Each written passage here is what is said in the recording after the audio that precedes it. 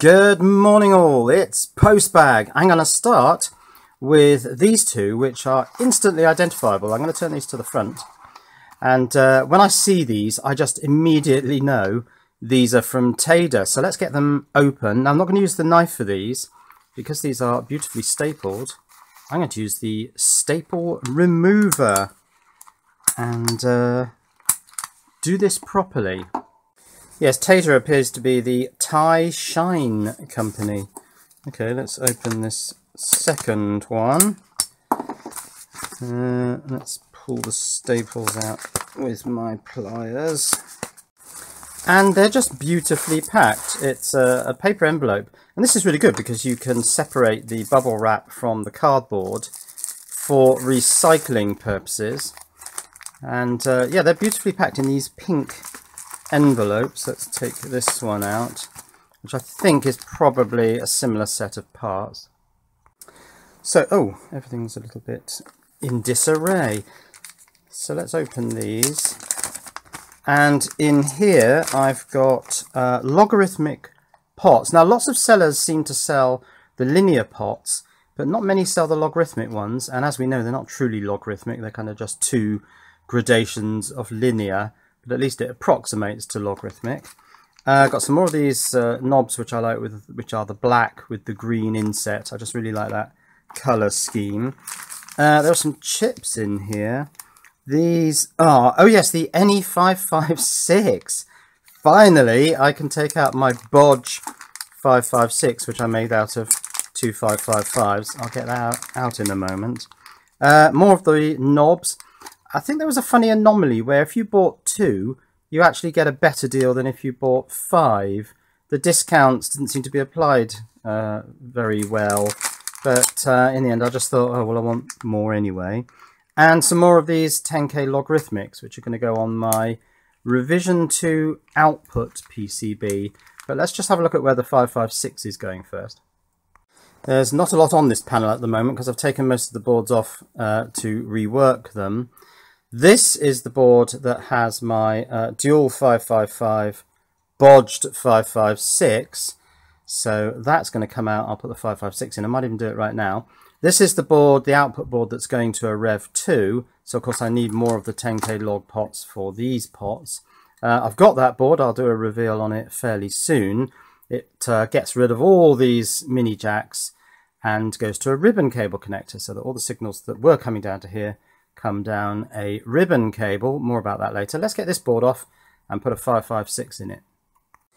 Yes, this is the one. Now the 556 is laid out in such a way that yes, you can use two 555s. There's a bit of cross coupling for the power connections, but they have to come out now.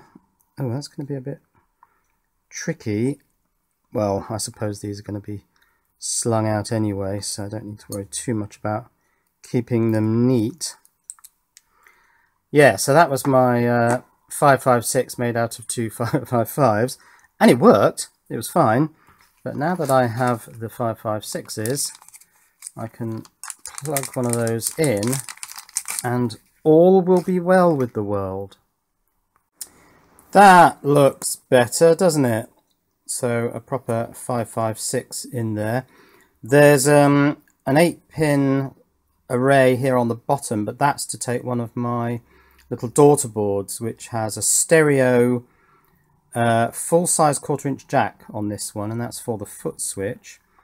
But in order to test this, I didn't need to fit some of these components, so they're not fitted yet.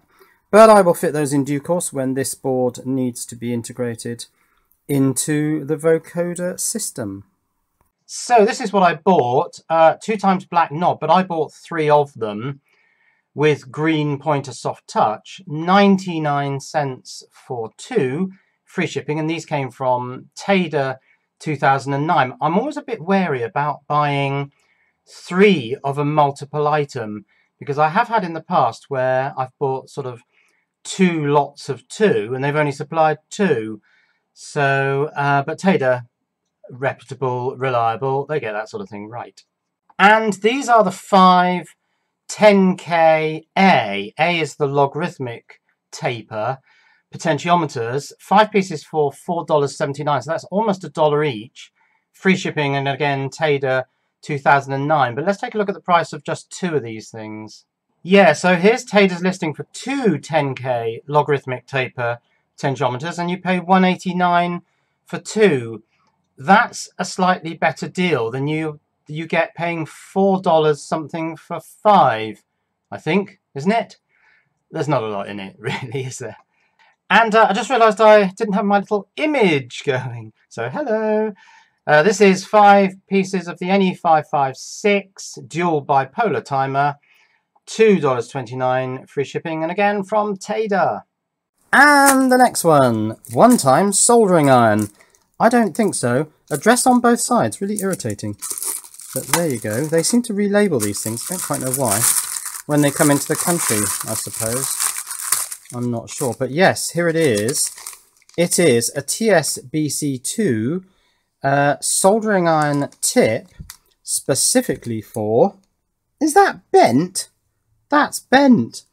For the TS100 soldering iron.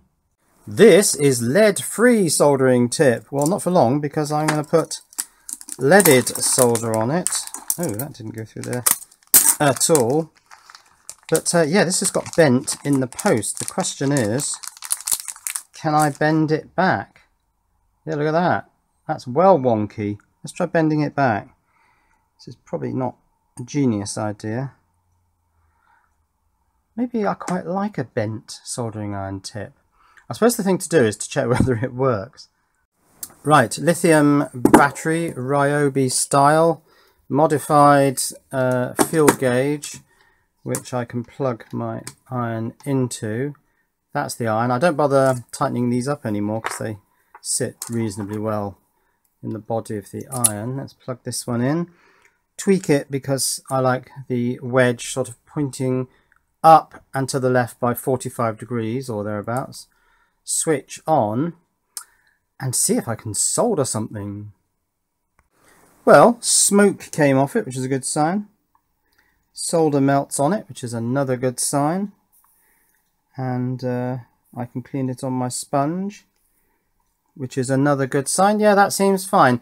And a bend in the tip is purely cosmetic from my point of view. I really don't care about that at all, but that works.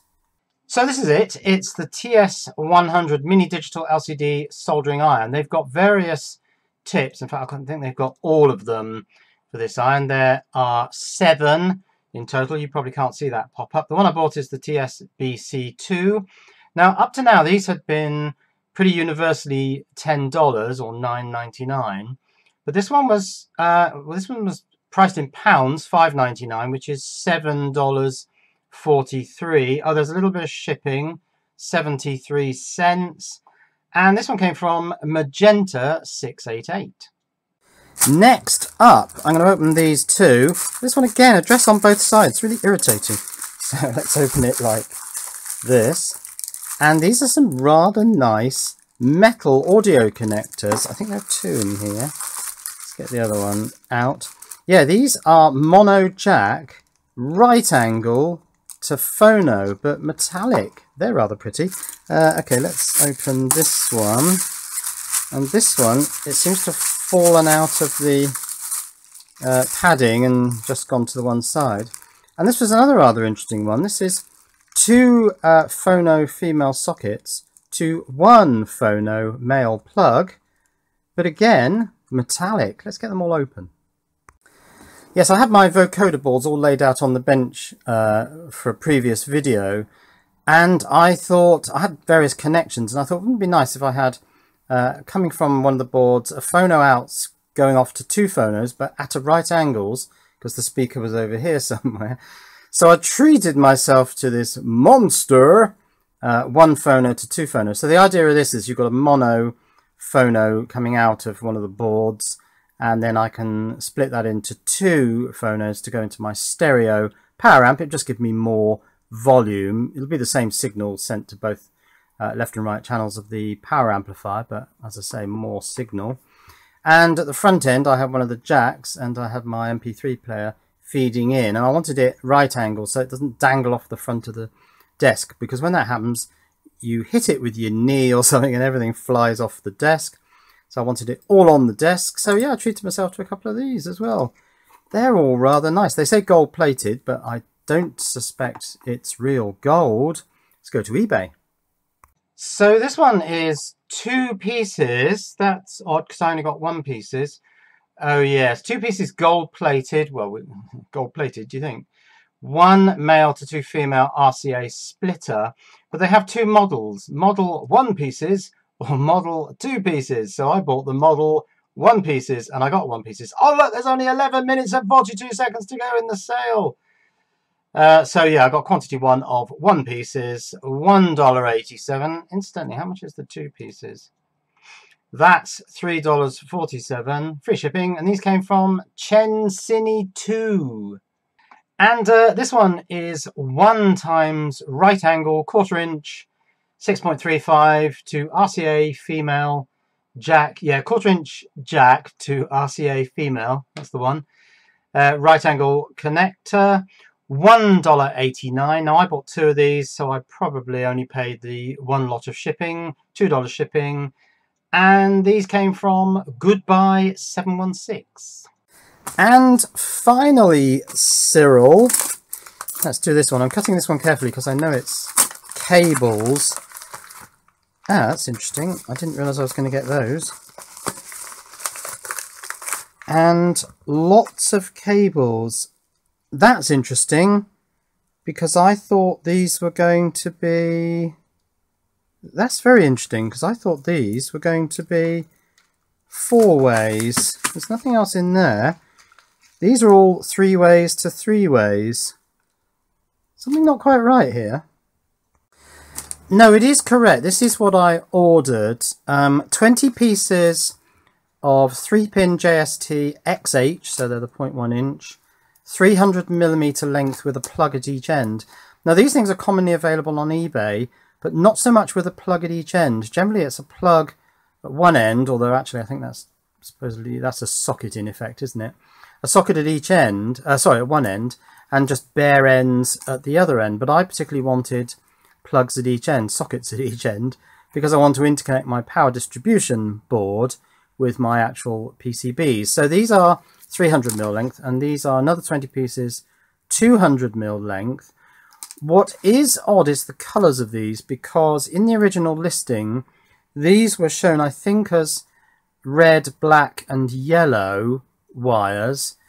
And I seem to remember that I got one of those messages from eBay seller, you know, where they normally say, oh, your purchase is in progress.